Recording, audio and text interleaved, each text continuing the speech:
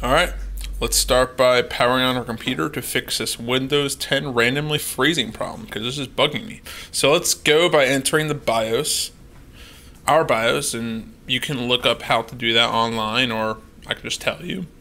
Just select, press on your keyboard F1 through F12, one of those keys on the F or the escape will open up your BIOS. For me, I just had to press escape and enter setup. So we're going to start by going to where the boot priority is. This will be in your BIOS somewhere.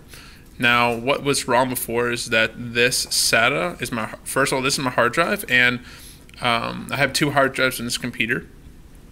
Now, on other computers, it would show more devices, like more boot options. But for me, for some reason, it's just showing 3, and it's not showing my CD-ROM. So what you're going to want to do is you're going to make sure that your hard drive is not the boot option number 1, or it's not the first boot option.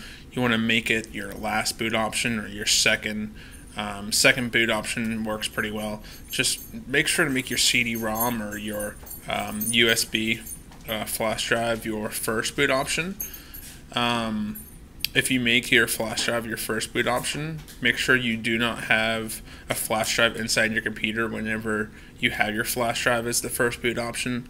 So it's simple as that. Make sure your hard drive is not the first boot option, and you won't have any randomly freezing ever again. I'm not sure why it is that way, but it's that way. So just make sure you exit saving changes. Make sure you exit saving your changes. And yes, and you are good to go. Well, thanks for watching. This is Steve Menken, also known as Skater123000, and I am signing out.